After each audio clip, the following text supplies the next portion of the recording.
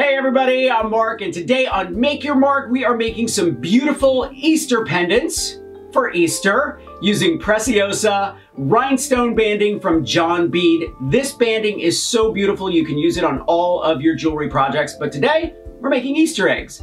Now before I forget, thumbs up if you like this video and leave me a comment if you have a question about this project or you just want to say hi. And I love it when you say hello. Are you ready? Let's make some Easter egg pendants.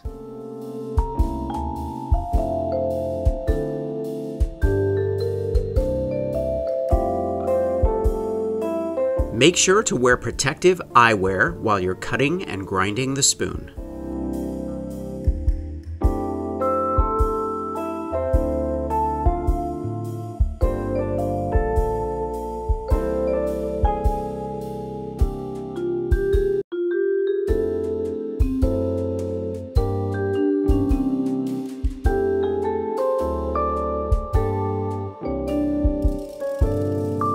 Originally, rhinestones were rock crystals gathered from the Rhine River, and that's where we get the name rhinestone.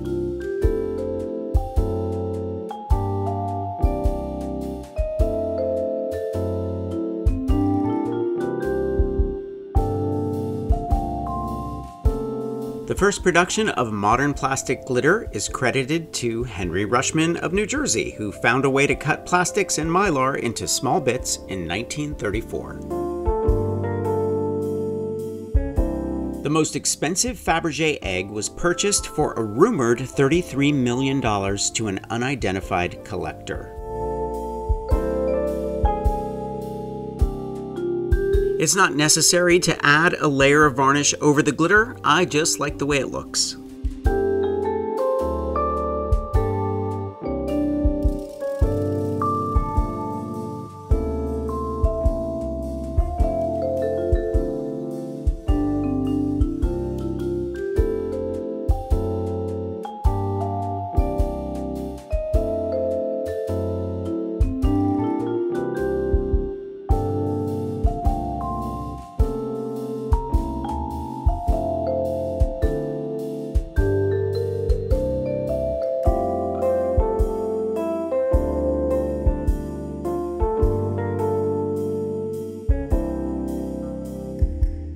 I'm going to leave a link to John Bead and everything I used for this project. I use a Dremel to cut my spoons. It is the easiest.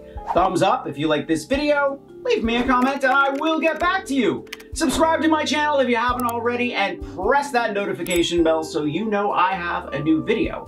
Grab any one of my craft books for inspiration. I'm going to leave a link to those below as well. And I will see you next week. Bye.